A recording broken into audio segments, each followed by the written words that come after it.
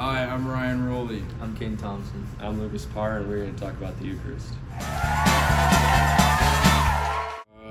What is the Eucharist? The Eucharist is the bread, but it is so much more. It is the body of Christ. It is the completion of Passover, saves us from slavery, sin, and saves us from hell. They used bread because it was easy to come by in many areas, and also bread was seen as a food of nourishment.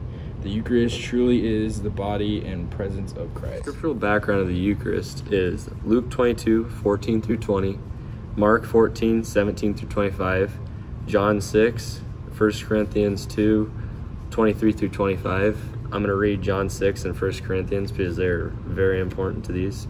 Sometime after this, Jesus crossed the far shore of the Sea of Galilee, and a great crowd of people followed him because they saw the signs he had performed by healing the sick. Then Jesus went up on a mountainside and sat down with his disciples. The Jewish Passover festival was near. When Jesus looked up and saw a great crowd coming towards him, he said to Philip, "Where shall we buy bread for these people to eat?" He asked this only to test him, for he already had in mind what he was going to do. Philip answered, "It would take more than half a year's wages to buy enough bread for each one to have a bite." Another of the disciples, Andrew, Simon Peter's brother, spoke up. "Here is a boy with 5 small barley loaves and 2 small fish. But how far will they go among so many?" Jesus said, "Have the people sit down."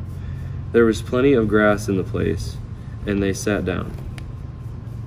Jesus then took the loaves, gave thanks, and distributed to those who were seated as much as they wanted. He did the same with the fish. When they had all had enough to eat, he said to his disciples, "Gather the pieces that are left over. Let nothing be wasted." So they gathered them and filled 12 baskets with pieces of 5 barley loaves left over by those who had eaten. After the people saw the signs Jesus performed, they began to say, "Surely this is the prophet who is to come into the world."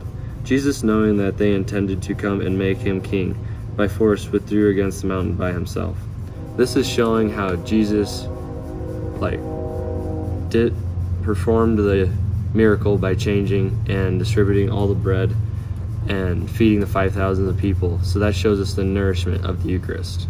Now I'm going to read 1 Corinthians.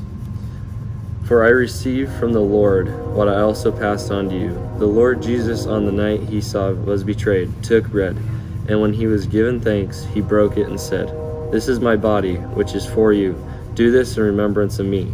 In the same way, after supper he took the cup, saying, 'This cup is the new covenant in my blood. Do this whenever you drink it in remembrance of me.'" This is very important and should sound very familiar to all of us because it is said at every school mass and every mass. It's very important because it is exactly what Jesus said, and it's what Father acts out to be Jesus to transfiguration of the body and blood during. I bet you're asking yourself, what does the Eucharist do? Jesus is the bread of life. The bread is a nourishment. It strengthens our connection with God and by uniting us.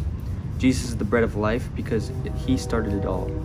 The Eucharist is the culmination because it is the body of Christ, and we are receiving him into our bodies. By receiving the Eucharist, we are united in community with God. Forgiveness of venial sin strengthens relationship with God, increases grace, increases virtue, and increases the gift of the Holy Spirit. Let's go interview some people. What does the Eucharist mean to you?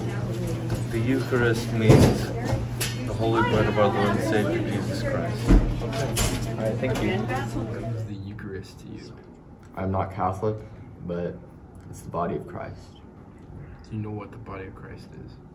It's What does it Jesus, represent? God, Jesus. Thank you for your time. How would you describe the Eucharist? The Eucharist is bread and it is transfigured into the body of Christ through Christ's word. Do you know anything about the effects?